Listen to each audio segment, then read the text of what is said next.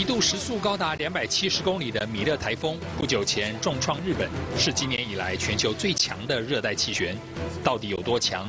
它的余绪甚至横跨整个太平洋，对加州构成土石流的威胁。They're now dealing with the remnants of Super Typhoon Malur. Remember that system that passed through Japan? Well, now it's still in the Pacific Ocean, but it's heading towards the west coast of the U.S. And it looks like the remnants are going to provide really messy weather.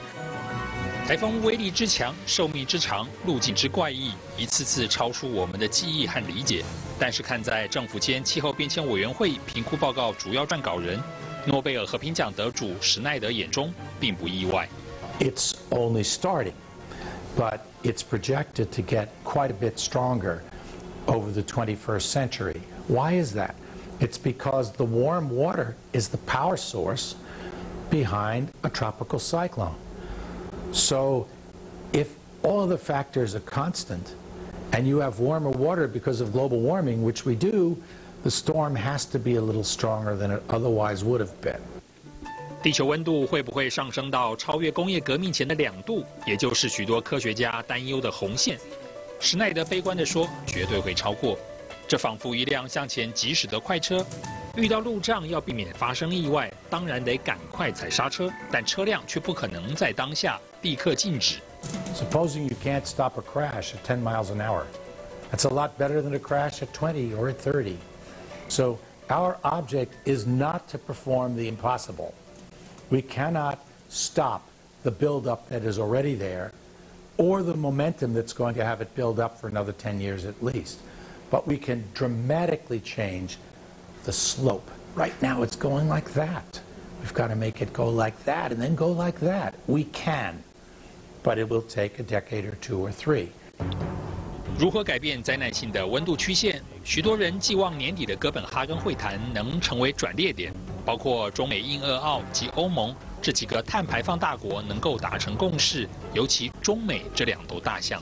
Only numbers that matter are how many tens of billions of dollars a year are the United States, the EU, China, India, I even hope Taiwan, maybe a little less, are they going to spend helping their own industries invent our way out of this problem and working with other countries to pass that knowledge around. That is what will solve the problem. The numbers I care about are how much you're going to spend, what are you going to spend it on, much more so than some artificial target with no teeth, that's speed limits, without police and judges. 争取到2020年 We will endeavour to cut carbon dioxide emissions per unit of GDP by a notable margin by 2020 from the 2005 level. 胡锦涛在联合国大会上对地球的承诺令人印象深刻，反倒奥巴马所言空泛，缺乏具体时程表。美国利益团体的抵制掣肘是对抗全球暖化最大的敌人。They're business people that want to maintain market share and get the maximum return on investment.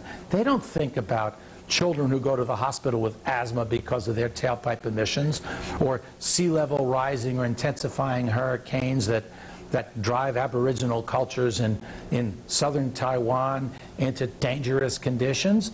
That's not in their thinking. Governments have to force that into their thinking by rules. Bottom line, we must adapt to what we cannot prevent. We must prevent what we cannot adapt to, which means more than another 1 or 2 degrees of warming. That means we have to have radical action. 人类走在存亡绝续的十字路口，全球暖化危机很遥远吗？一点也不，很可能下一次的台风，它就携带而来不可知的毁灭力量。